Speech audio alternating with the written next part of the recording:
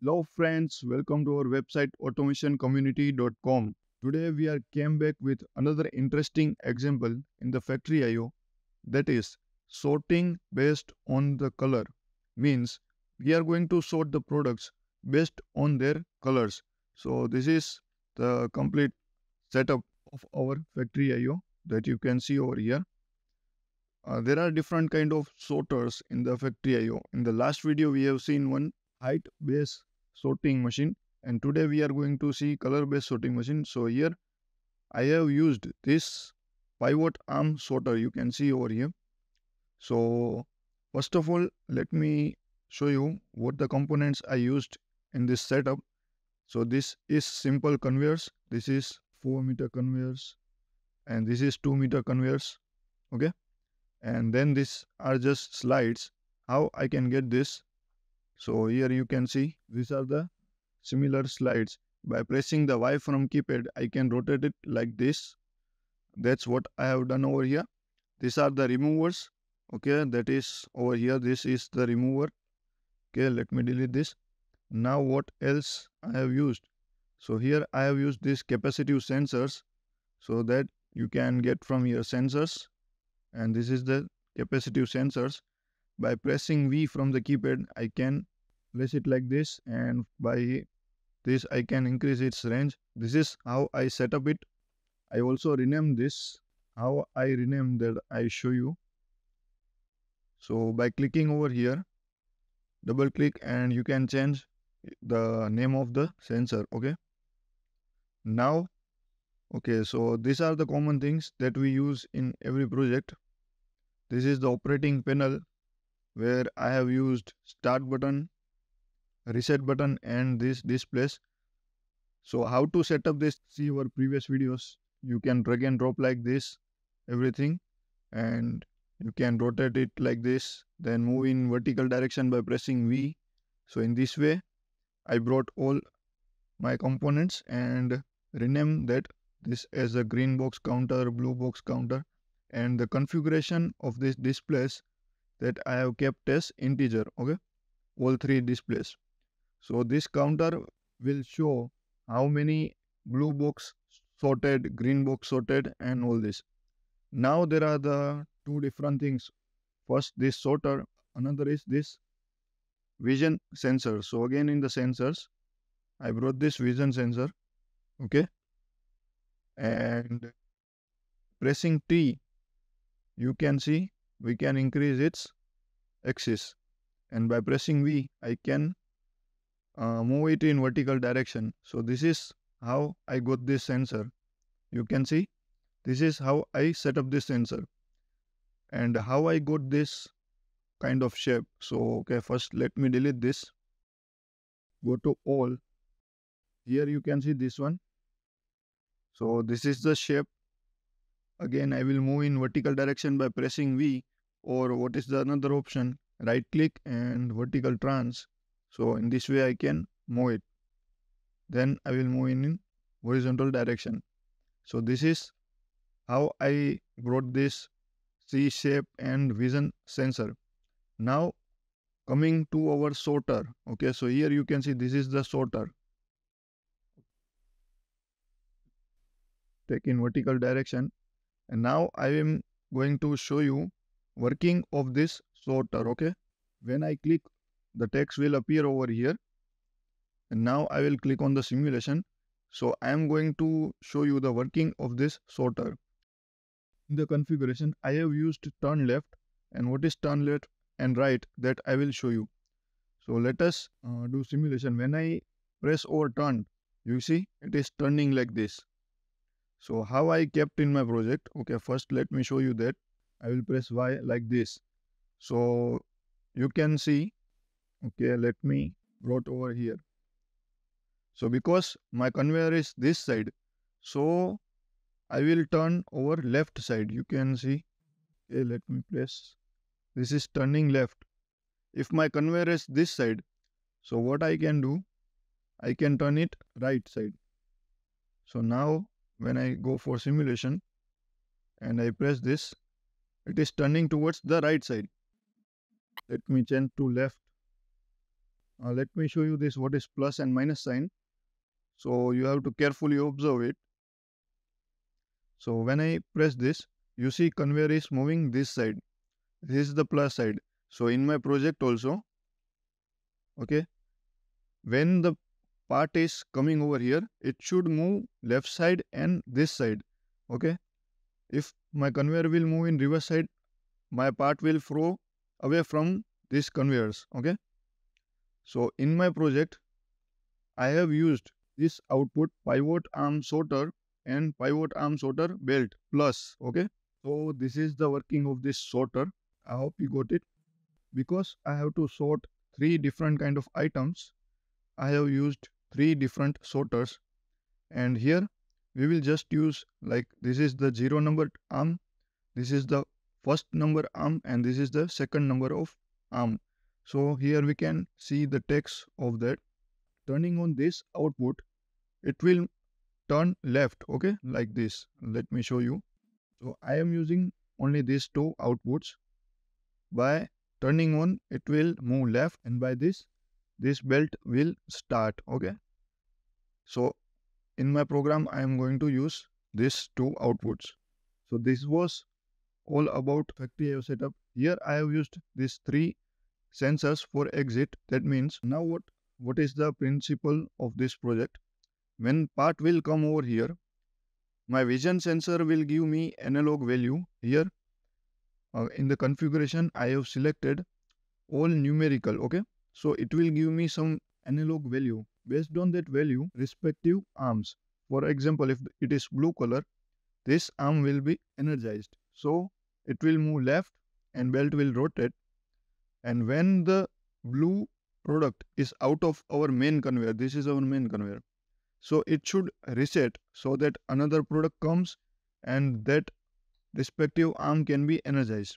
So these are I have named as exit sensors for each exit conveyor. Okay.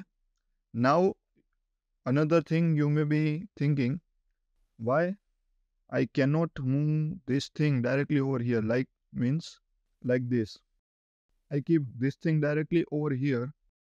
This arm will bring the blue box over here. So why we can't do that? So I have tried to do that. What was the problem? The problem was how to reset this. We have to sense the exit sensors.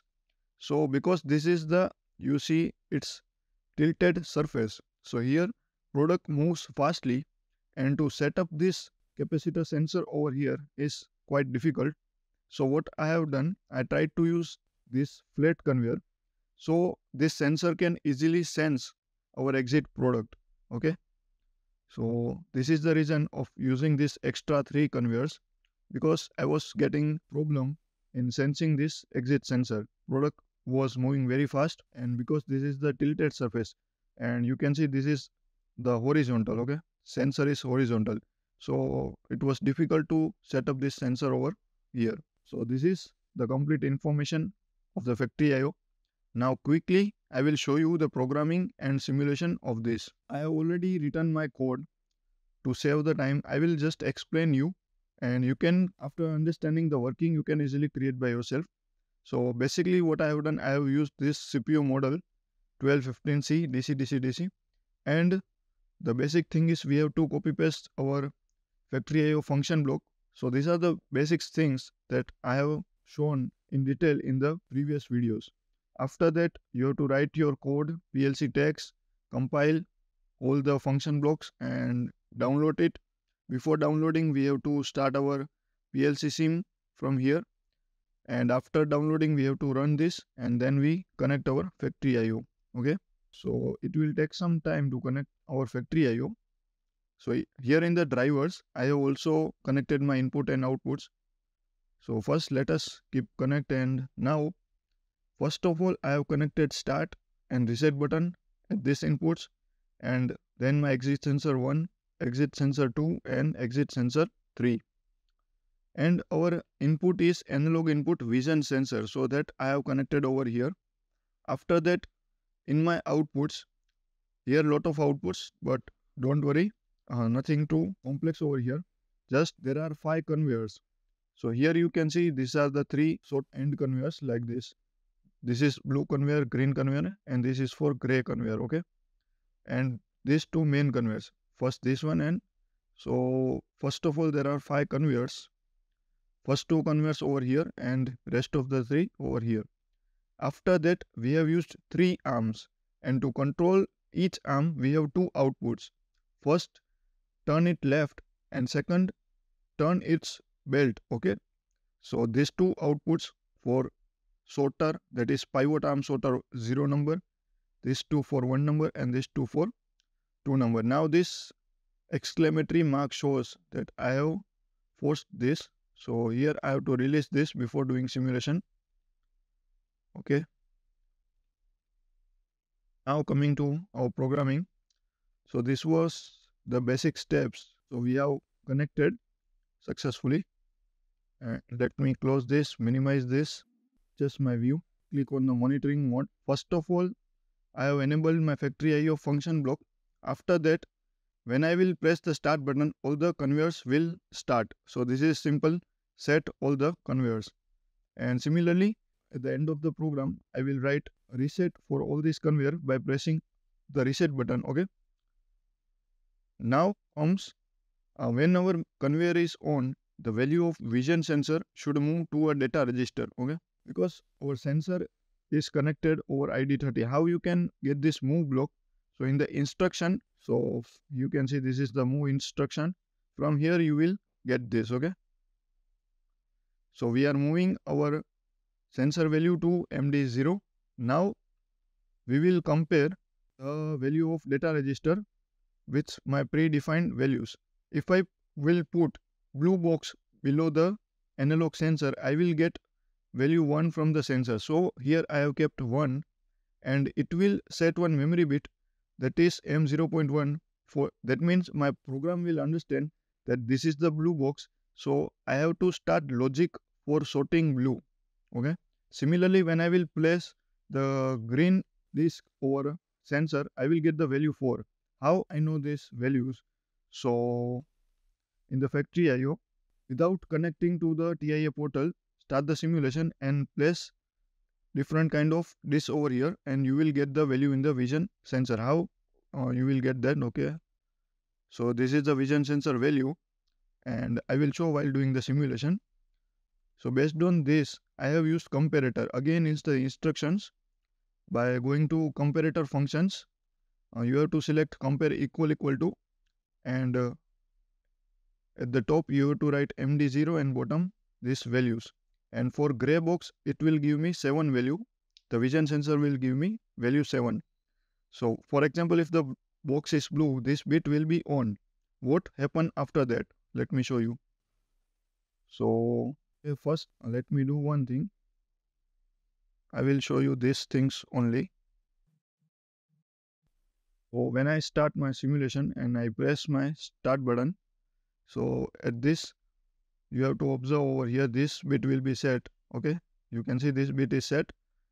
Now what happened? This was the gray. Now this was the green.